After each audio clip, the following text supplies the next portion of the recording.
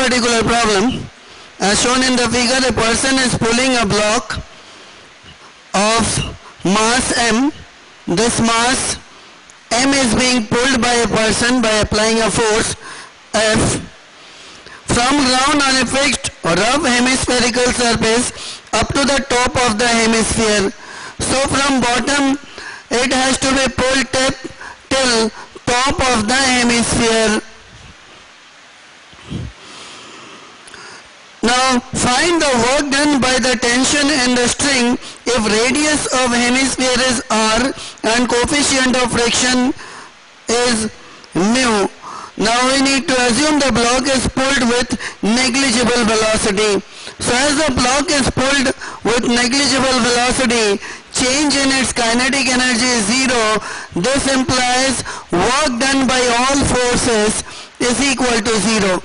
Now here the forces which are working, one is weight of the block, that is gravity is working, other is because of the pulling force by the person, and the third one is against friction, that is work done by F plus work done by gravity plus work done by friction, sum total is equal to zero. Now work done by gravity, as the body is pulled against gravity up to a height r, so work done by gravity is equal to minus of mgr. This is the work done by gravity.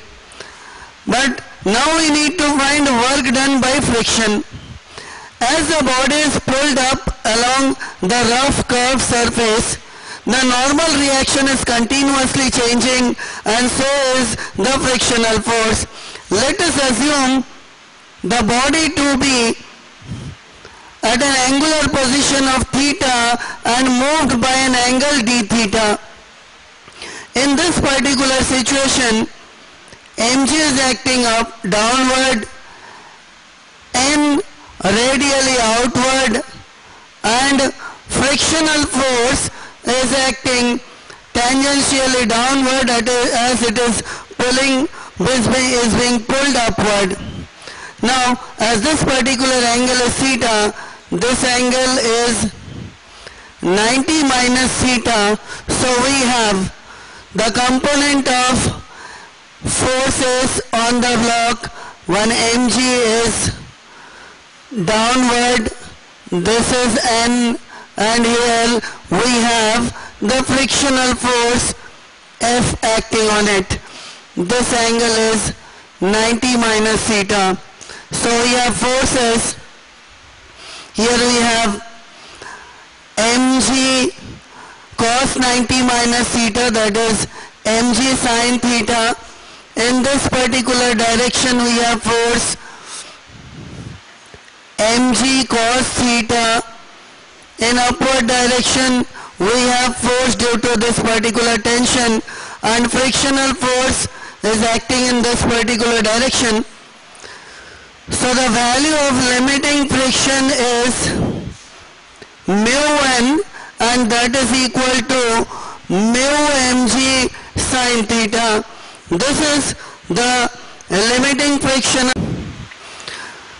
So work done by this frictional force, as the body is getting displaced upward, the displacement, upward displacement is r d theta. So work done by frictional force is equal to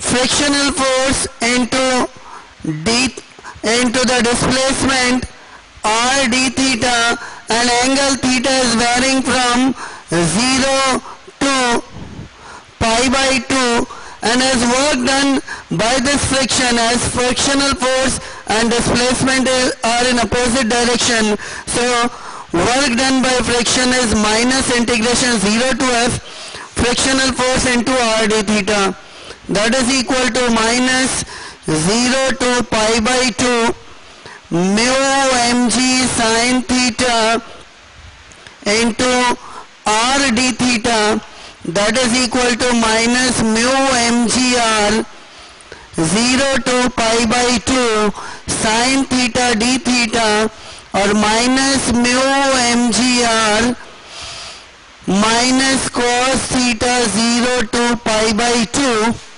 or mu mgr cos pi by 2 minus cos 0, that is equal to minus mu mgr.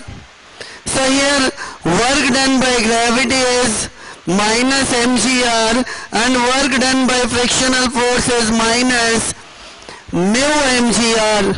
So here from we can write work done by the person is equal to minus work done by gravity and minus work done by friction, that is equal to mgr plus mu mgr, or that is equal to 1 plus mu into mgr. So this is the work done by the person to pull the ball from ground to the top of the hemisphere.